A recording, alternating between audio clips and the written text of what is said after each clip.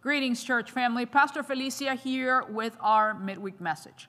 I just wanted to share with all of you during this past Saturdays, we have been doing our baptism class with Pastor Tom.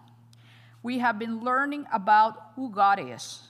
We learned recently before about Jesus, who he is, what he represents.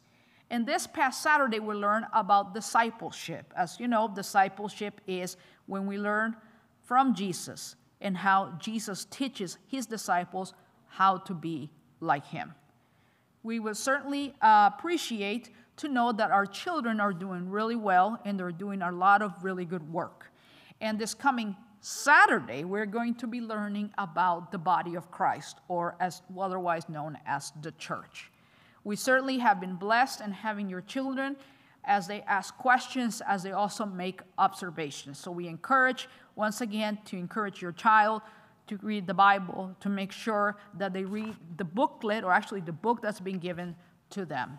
And God bless everybody, and bless you again, the children, for doing this, and also for Pastor Tom to take a part in this baptism class. And again, we hope to see you in our church service every Sunday at 11 a.m. at North Hills Community Baptist Church.